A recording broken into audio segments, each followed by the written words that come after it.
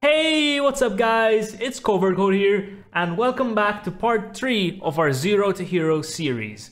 Now, last time we left off at printing, so pretty much this was our script. We learned how to print, that we can use multiple different, data types, you call them, like numbers, decimals, strings, and booleans, okay? Today, we're gonna be learning about variables. Now, variables are quite easy when you get the hang of them, okay? So let me just clear up the script. Now, I'm not sure if you guys have ever done algebra. I'm gonna assume that you have not, just because this series is for absolute beginners who have no idea about coding. But, variables, you can think of these as like boxes, okay? So imagine a variable as a box, and you have a name on that box, okay? So, you may have a box full of candy and you call that candy box, for example, okay? Now, if you look inside that box of candy, you're gonna find candy, obviously. So let me illustrate what I'm saying here using code, and then I'll explain it to you. So candy box is equal to candy, okay? So this is the general structure of how variables are written. Now, I'm not going to be using the local keyword, which is this, which you might see around, before variable names. I'm going to be covering that in the future. I'm just going to keep it simple without the local keyword, just because this, again, is for people who have never coded before. Now, remember when I said we put a name tag on the box of candy, and we called it the candy box? This is the name of the variable, okay?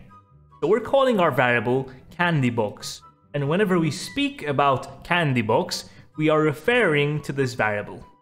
Okay, so if you see candy box anywhere else in the script, then just know that we're referring to this variable here. Okay, candy box variable.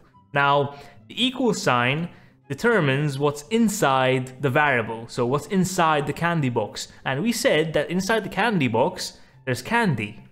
So we just put a text or a string inside of that variable. So if we look inside candy box, we're going to find candy as a text, okay? Let's do something else here. Let's say we want to have x, just x, okay? And we're just gonna put 20 inside of x, okay? Y, we're going to put 0.5 inside of y. And let's say we're gonna put another variable here. Now, this is going to be called subscribed, okay? Now, I'm gonna use Boolean expressions for this, like last time, okay?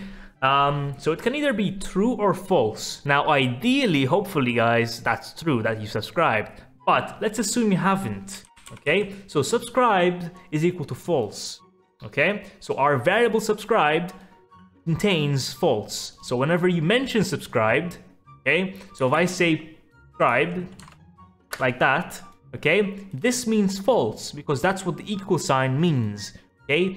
This means that this here is equal to this, okay? And that also goes, actually, never mind, just this is equal to this, okay? Just to keep it simple, guys.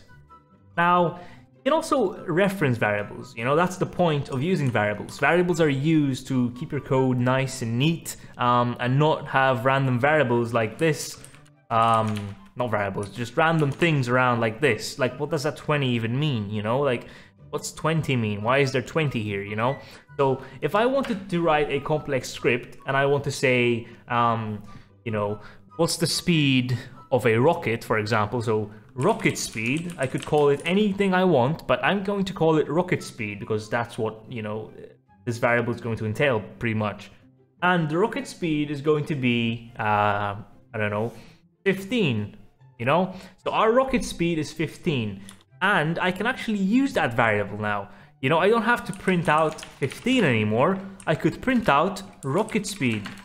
That typing's horrible. So you can print out rocket speed, and this will print out 15. Okay, let me just clear the output here. This will print out 15. Why? Because rocket speed is equal to 15. So, 'Let me just click on this arrow here and press run, and going to print out 15. Again, if you don't know what the rest of this means, I covered this in the previous video. Link in the description below. So if you don't know how printing works, then just go watch that video I made. But essentially, that's how variables work. Now, you can use these variables, again, using that continuation thing I said, you know, in the previous video. So rocket speed is 15, okay, and how much does the rocket cost? So rocket cost is equal to 20,000, for example, okay? Now, I could say, okay, the rocket speed is continuation, like last time, guys. Rocket speed, okay? I could copy this, paste it, and we can say the rocket's cost is, and just put rocket cost. And now this is going to say how much the speed is and how much it costs, okay, as you guys can see right here. Now, you could also perform arithmetic operations on these. So if I have the initial rocket cost, okay, so that means the base rocket cost. So, you know, buying the rocket in general from the store, this is how much it costs, okay? But there's taxes you have to pay for the rocket, okay? Imagine there's taxes for some reason that you have to pay on the rocket. Now, we can say that the tax on a rocket is equal to 1,000, okay? So it's 1,000 tax on a rocket. That means that you have to pay 1,000 on top of 20,000. And what I mean by this is you have to pay 21,000 to purchase a rocket, tax included, okay? So the way we do this is, instead of us actually, you know, using the initial rocket cost, which would be inaccurate because this will say 20,000, when in reality, the actual cost of the rocket is 21,000, okay? We're going to have final rocket cost, okay? And this is going to be initial rocket cost, so that's 20,000, plus how much you have to pay in taxes. In this case, it's tax on rocket. And this is going to be replaced right here. Press run, and it's going to say that the rocket's cost is 21,000, okay? And you can do all sorts of mathematical operations. You can multiply this, so that's how you multiply, guys. You can subtract, that's how you subtract. You can divide, like that.